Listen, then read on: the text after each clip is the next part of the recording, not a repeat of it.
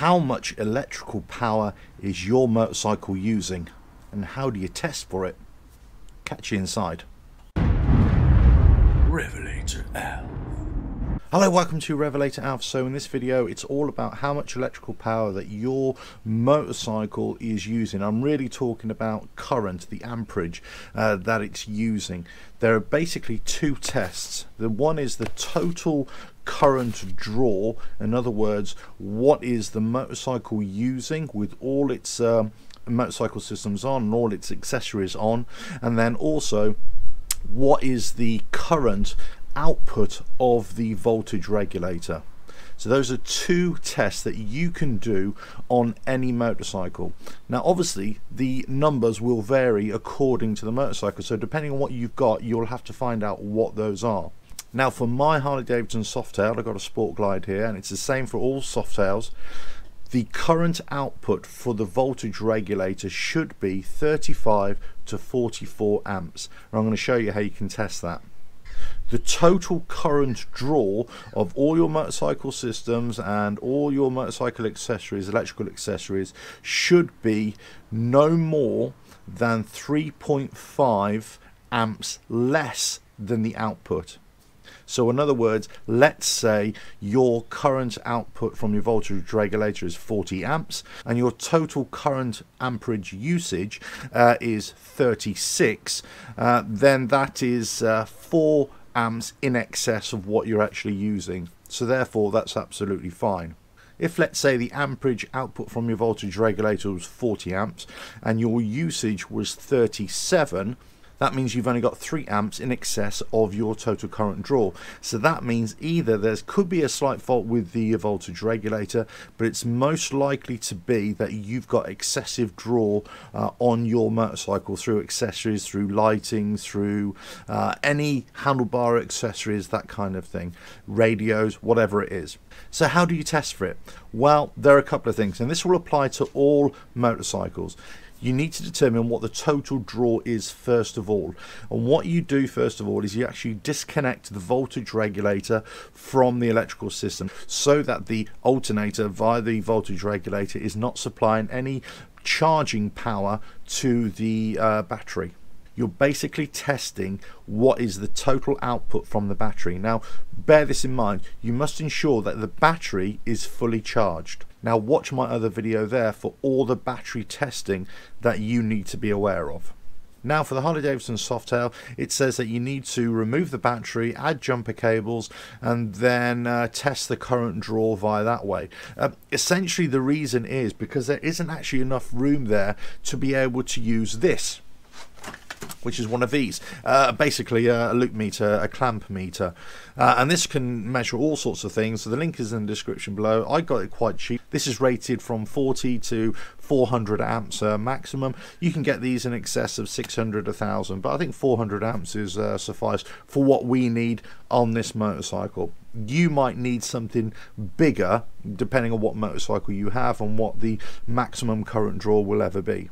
Now basically what the test is that we open the jaws, we put the ground cable, the negative cable from the battery on there, through there, clamp it, and then we measure the total amperage.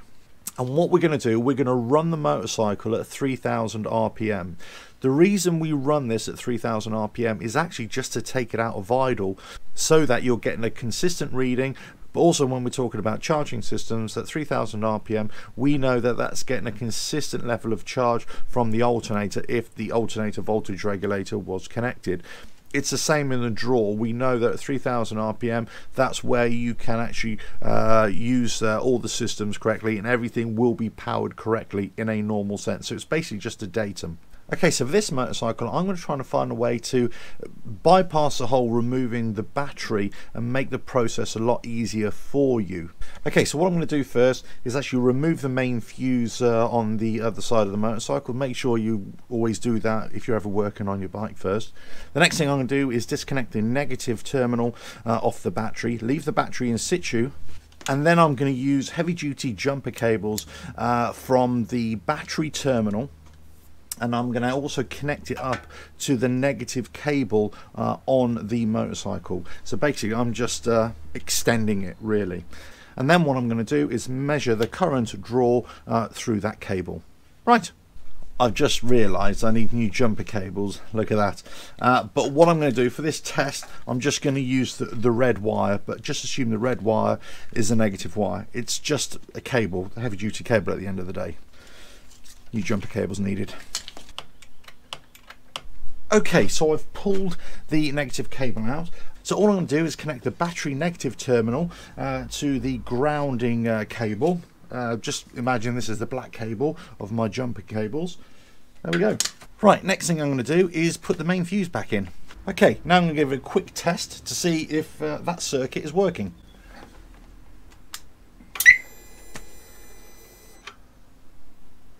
And it is. Now the next thing I want to do is disconnect the output cabling from the voltage regulator. On your motorcycle it depends where your voltage regulator is, of course, but that's what you want to disconnect. Right, so for the Softails it's really easy. Voltage regulators at the front of the bike, the cabling on the right hand side, that's what we want to disconnect. Right, let's do that. Whew. Right, voltage regulator disconnected. And you will get a bit messy. Next thing to do is get your clamp meter. Now because it could be from 35 to 44 amps, I'm going to 400 amps on mine.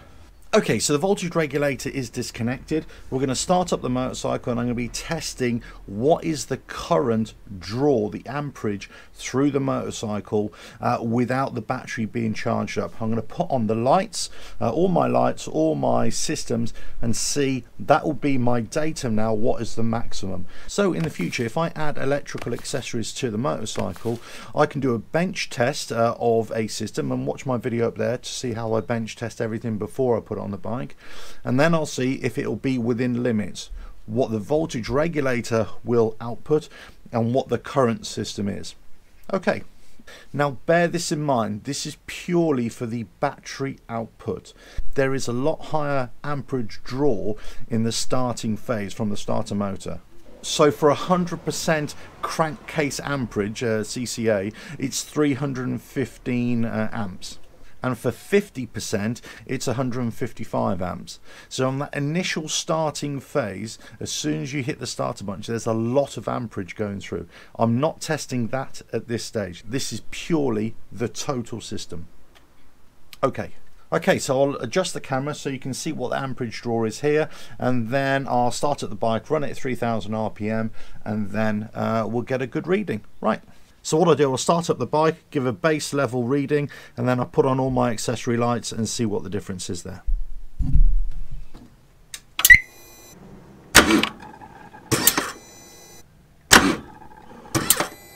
Okay, full disclosure here. Don't you get worried when people say full disclosure, or I'll be honest now, as if I've been lying to you the whole time. Okay, the jumper leads that I was using yesterday, this is the next day by the way, yeah, still in smelly old clothes. Basically I couldn't get a good connection between the battery and the earth. So what you need to do is get jumper cables with terminal lugs on, and then you can attach it, bolt it to the battery, and then bolt the two cables together, and that will make a solid connection. I've got an old ground wire here, so it's exactly the same. I've just bolted it to the battery, and I've bolted it here to the other cable, the negative cable. Now I've put the multimeter, the clamp meter in between that cable there, and I'm going to measure the current. I've disconnected the voltage regulator. We're going to fire it up, see what the current is, and then see what the total current is or amperage is. I want to put all my lights on as well. Right, let me do that. Okay, just to confirm then, I'm going to start the bike, run it at 3000 RPM, and then see what the current draw is, or total current draw is. Right, let me do that.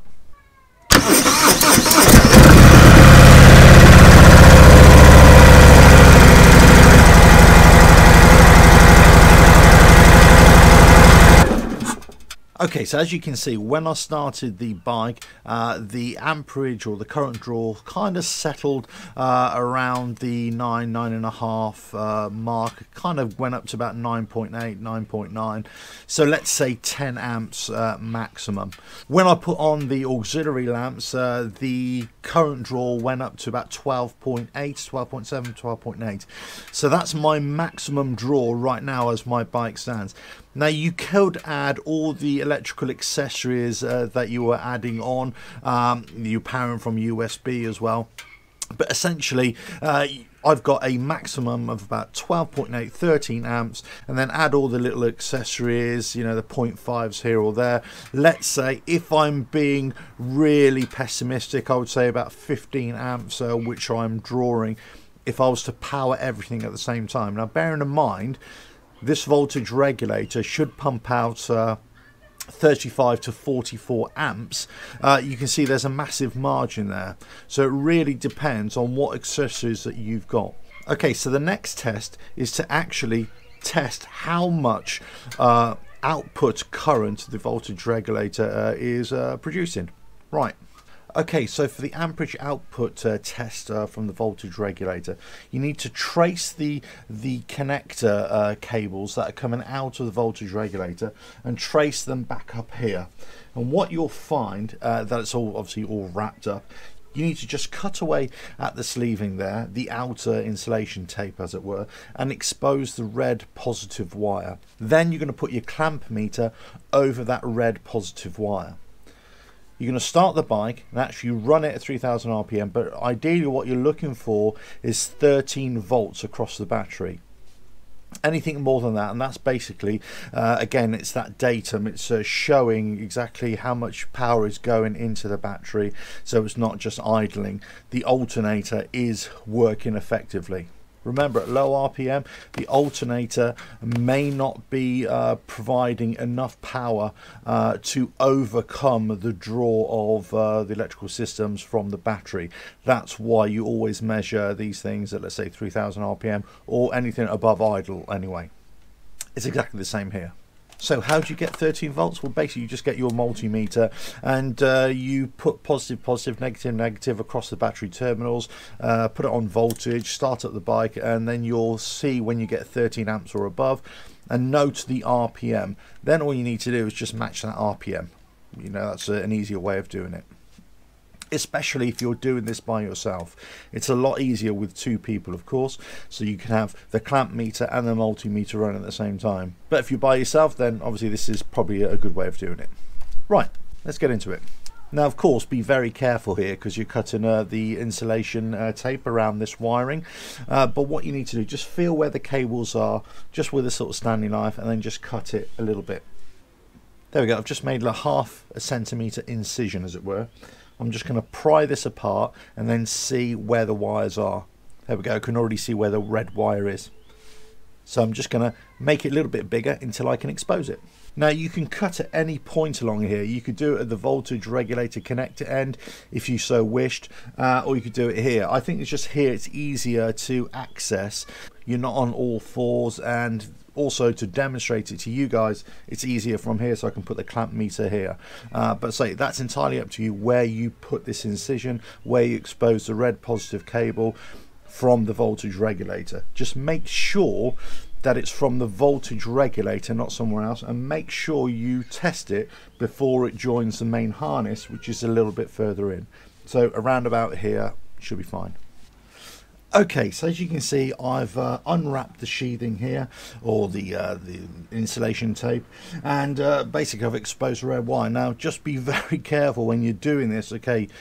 Just feel where the wires are, make a very small incision, and then try to start unwinding it. There are a couple of other small wires here, so you don't want to nick those. Now you get your clamp meter, you separate the positive wire from the rest, and you slip the positive wire through here, like so. Okay, so to achieve that 13 volts, it really depends what your bike is, so I can't give you an RPM. You just need to get a multimeter across it, and that will determine what it is. Now, for all the battery voltage tests, watch that video up there. That will give you everything you need to know. Also, for your information, on the website, on the Harley Parley page, there is a PDF free download of all the electrical figures that you need to know. Now this time I'm going to set this on 400 amps max, because just in case it peaks over 40 amps. And then if it's a lot less, then I'll put it down to 40 amps reading, so it'll be easier to read.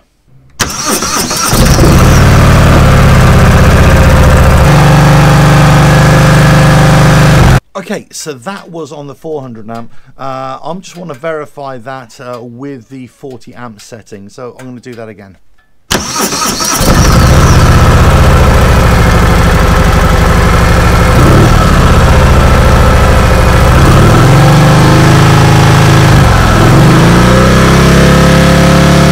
Okay, so on initial start, I'll have to review the figures again, but on initial start, I believe it went over 34 amps, 33.9, 34 amps. It could even be 35 amps. So that's within the range of the output of the voltage regulator for amperage. Then the actual running amperage was in the region of about 19 amps or something like that.